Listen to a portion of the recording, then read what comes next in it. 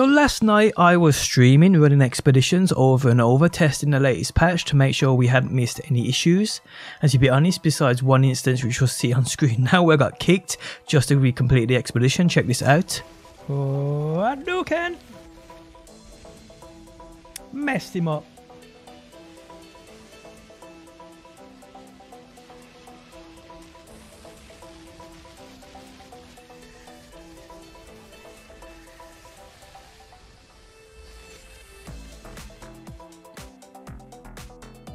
Are you kidding me, game?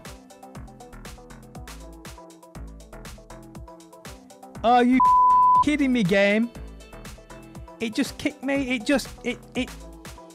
But besides this one instance, people, if I'm honest, connections did feel way more stable, with crossplay enabled a lot. But playing on stream yesterday, I noticed something in the way in which we were playing. It was resulting in way more legendaries than I'm used to. So I tested this a little further more, and today I have some surprising results.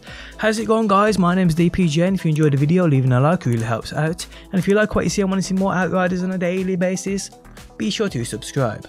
So last week, as you may have saw, I ran 100 expeditions, all at a world tier 15, all resulting in that gold, just to see what the loot results would be.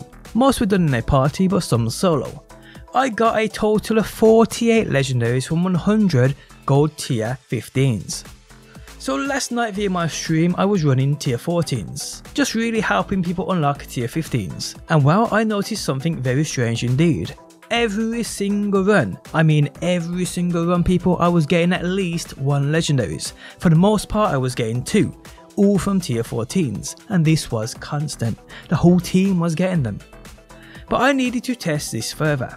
So after the stream and earlier today, I had a few of my pals and myself do the same thing, run more tier 14s. Some were done solo, others in a 3-man. Including my runs on stream and off stream, I totaled 45. With my pals doing runs, we had a total of 121 runs before we gave up and a conclusion was made.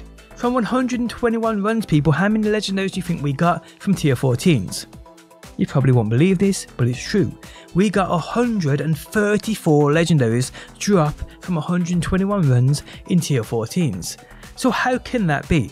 I got my pals to run them because I just wanted to make sure it wasn't just a me thing, but it wasn't. We ran a couple of tier 15s too, and to be honest, although results seem much better than I'd experienced before, they were definitely not as consistent as tier 14s. But it's not just the fact that it seems tier 15s have a higher legendary drop chance too, although I don't think that's right at all. I think there's definitely something up with tier 15s.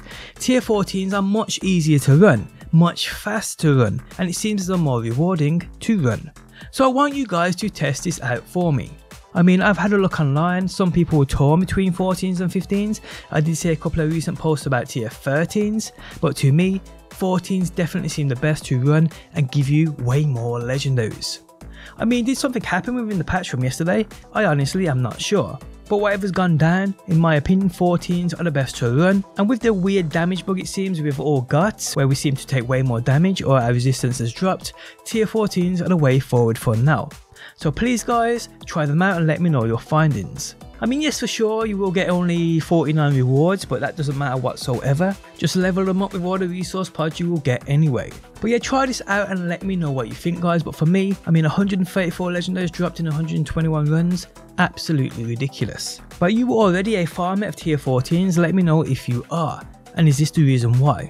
But on that note, the end of the video has arrived. If you enjoyed it, leaving a like really helps out. If you're new around here and want to see more Outriders on a daily basis, be sure to subscribe. And if you never want to miss a video I upload, you can turn notifications on by hitting that bell button. But guys, thanks as always for stopping by, and hopefully I will see you on that next one.